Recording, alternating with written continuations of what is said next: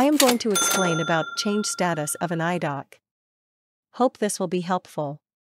Change the status of an IDOC in SAP.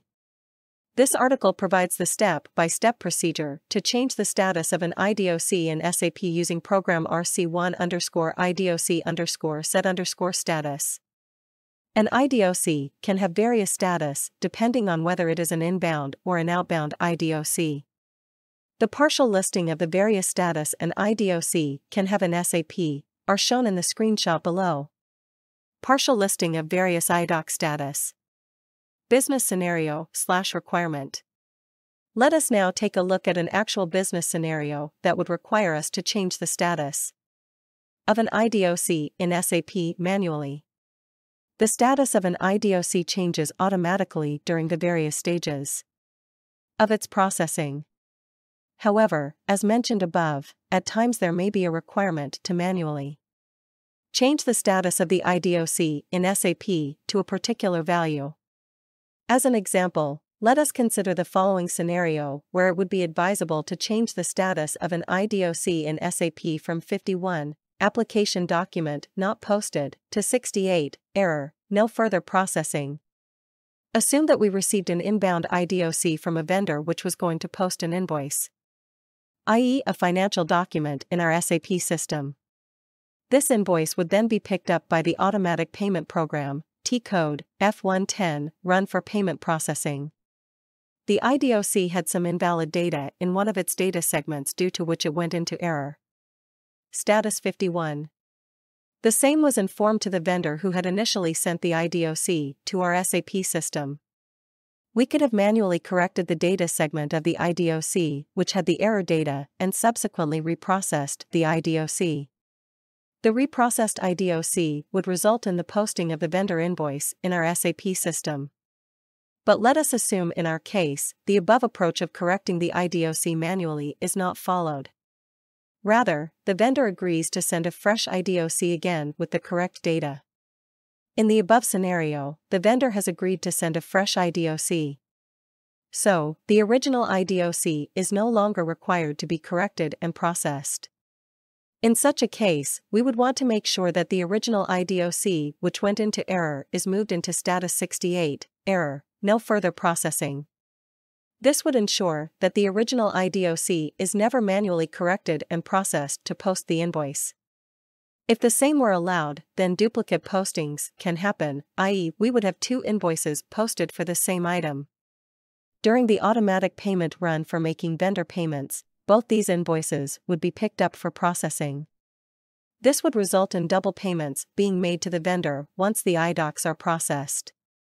This objective to change the status of an IDOC in SAP manually can be achieved using program rc1_IDOC_set_status. Now, let us take a look at the detailed step-by-step procedure to change the status of an IDOC in SAP using program rc1_IDOC_set_status. Step-by-step procedure. Step 1. Identify the IDOC number for which the status needs to be changed.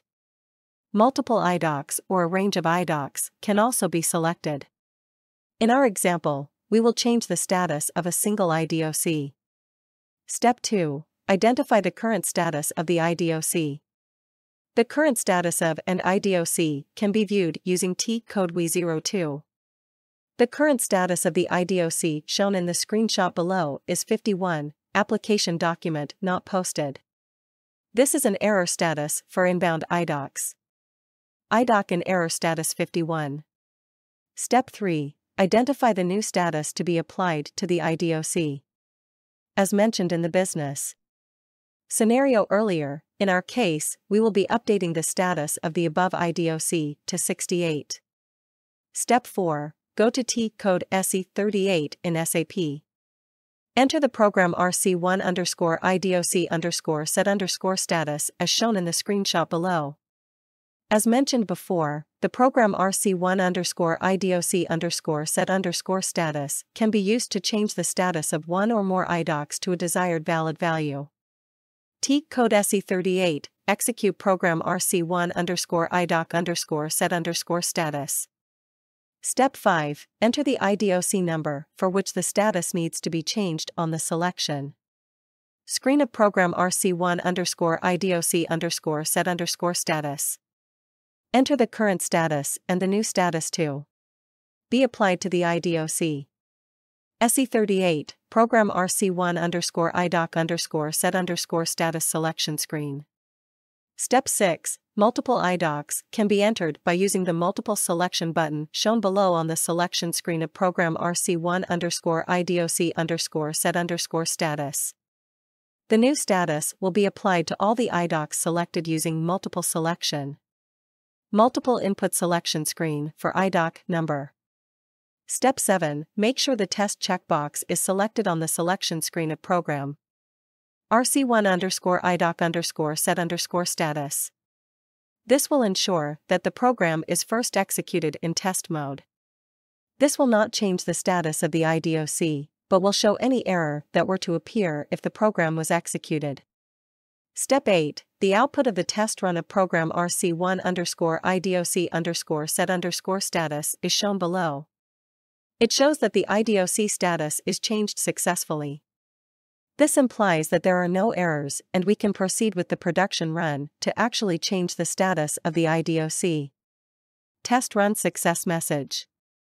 Step 9. Now execute the program RC1_IDOC_set_status again with the same parameters as above, but with the test checkbox unselected. This is called the production run of the program RC1_IDOC_set_status since we are not running the program in test mode anymore. Production run, test checkbox unchecked. Step 10. The success message showing that the IDOC status has been changed is displayed for the production run. Success message displayed. Step 11. Go to T-code W02 to confirm that the IDOC status has now been changed to the new value. It can be seen in the screenshot below that the new status value is 68. T-code W02, IDoc status updated to 68. Summary of learnings. The above article explained in detail the business scenario and the step-by-step procedure to manually change the status of an IDOC in SAP. The following points were covered. How to change the status of an IDOC manually in SAP. Use of program RC1_IDOC_set_status in SAP. How to modify the status of multiple IDocs all at once. A real-world business scenario which initiated a requirement to manually change the status of an IDOC in SAP. How to basis troubleshoot IDocs error status 51 and status 68 steps. 1. From basis point of view, the technical problem that we have to look at is the transmission of the IDOC. 2. Firstly, we execute BD87. 3. Enter IDoc status 51 and press enter. You shall see below screenshot. As we can see, error status 51 are application or data related error. 4. For status 68 error, we do the same thing. Use BD87 enter 68 on IDOC status. 5. As there is no error message, we double-click without error message to see the IDoc details. 6. Go to status record to see what has happened with the IDOC process. As seen in the picture, the error 68 was because the IDOC had status 51, which is caused by application/data error. 7. Look at transaction SM58 for any hanging or error TRFC. Most of IDOC use TRFC/asynchronous. If any, check the error message. 8. If the partner type is LS, which is logical system, you can check and test connection of RFC connection via SM59. 9. In this case, there is no error TRFC on SM59, which proves those errors are not basis issue. Thank you.